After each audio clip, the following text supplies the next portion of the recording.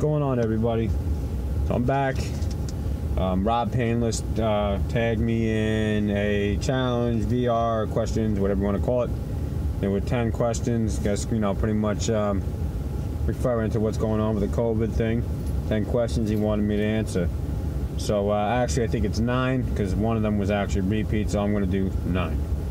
The first was, how many rolls of toilet paper do you have? Well, that's a good question. I had plenty of toilet paper stocked way before this whole COVID thing happened.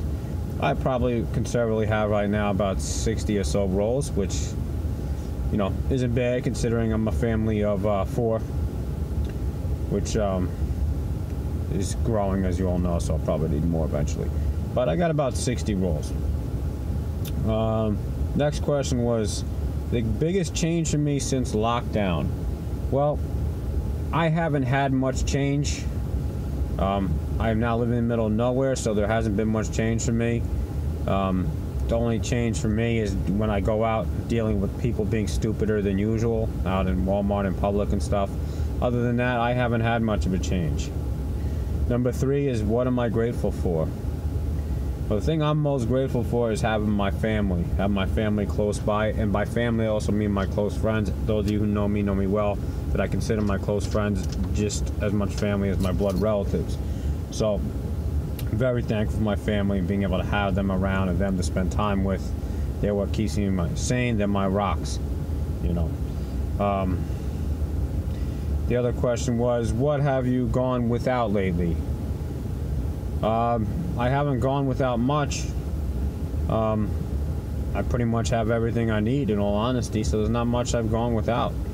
What am I missing the most? Well, that's a good question. There is something I miss a lot during this situation, and that is my parents back home in New York. I do miss them a lot. Especially, I worry about them. My mother, with her current health situation, those of you who know me, have been watching the channel for a while, know her situation. And, definitely missing them right now. Missing being there with them physically so I can help out.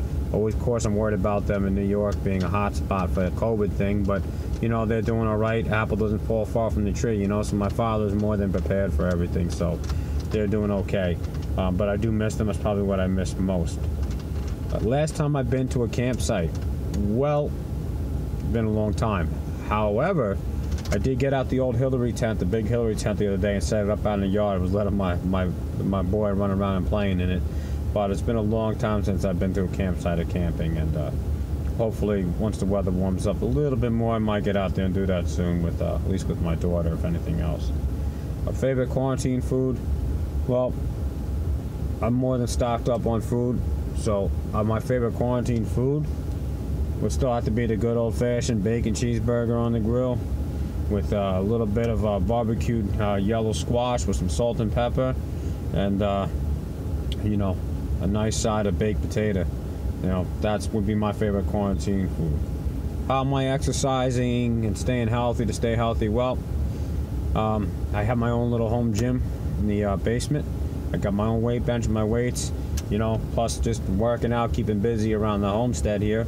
Those of you who've known me know that I'm very big in physical fitness as part of prepping and training. However, as much as I'm still kind of in shape, I'm still, I feel like I got more of a dad bod growing lately, but, that comes with the territory with all the kids, right? That's why they call it dad bod. So that's pretty much all the questions. The final one that I have was, who would I, name me some people to, answer these 10 questions. I don't have any on the top of my head, but I will get some soon.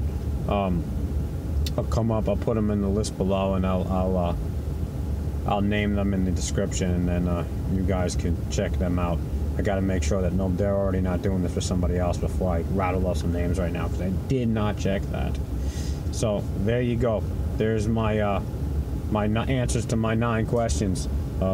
Probably not the most exciting answers in the world, but that's just me. I hope everybody's doing okay and staying safe during this craziness, I do want to say this, on top of things that I'm missing most. Aside from my family, if you want to talk about what I'm missing most amidst the craziness in the real world, the outside world, is there's always stupidity amongst people, but I miss there being a little less.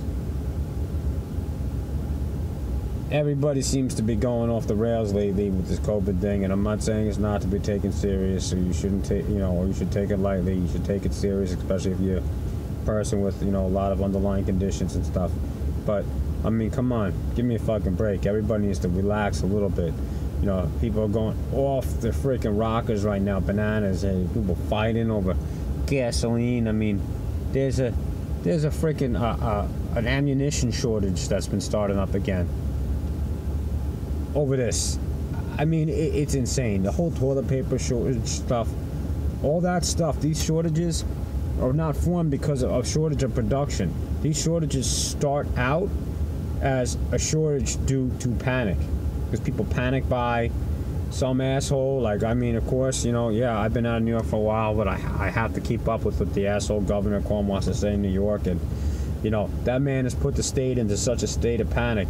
That's why they're off the rails. That's why everybody's going so nuts. And at least 67% of the problem is that man's fucking mouth opening up every morning on the news. But I promised myself I wasn't going to go too crazy on this COVID thing, because everybody's doing videos on it, and there's nothing wrong with that, but I'm trying not to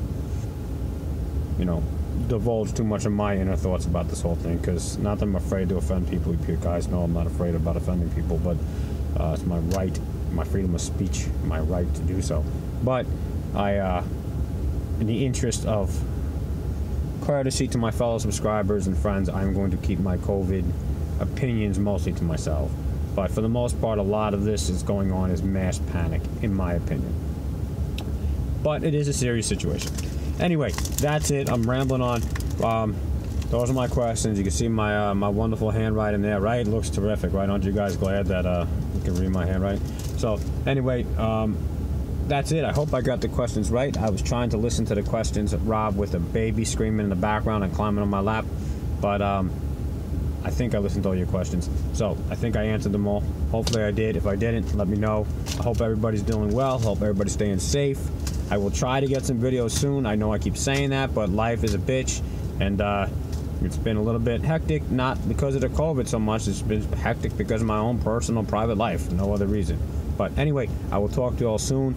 I love each and every one of you. Thanks for watching. Thanks for subscribing. All right, that sounds kind of cheesy. Thanks for subscribing, but thank you for subscribing. Anyway, I'll see you all soon. Have a good one.